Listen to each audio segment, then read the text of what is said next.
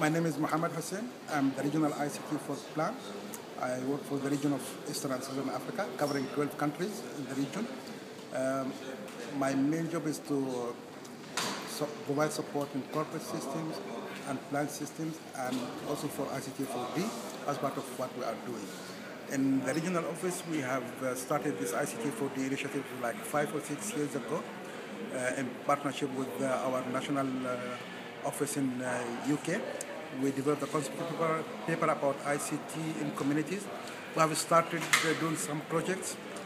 There are many projects happening somewhere in different countries, but again, we are not yet into the stage of, saying that we are doing ICT4D by say, because for a long time we have been debating, who should lead this ICT4D. Is it a program issue? Is it an IT issue? But recently, I have been visiting some of the countries.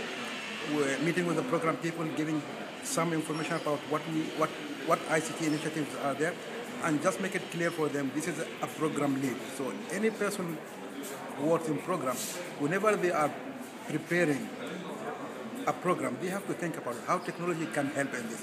If there is any piece of technology can help, then we can come as IT, who can give support and provide whatever is required in this. Recently, I was visiting Malawi. They were having problem in power. What I found that a very good solution that they can get there, which is the power, solar power.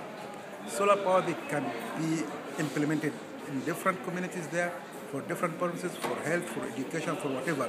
This is a big investment in ICT4D if opportunities are there. Thank you.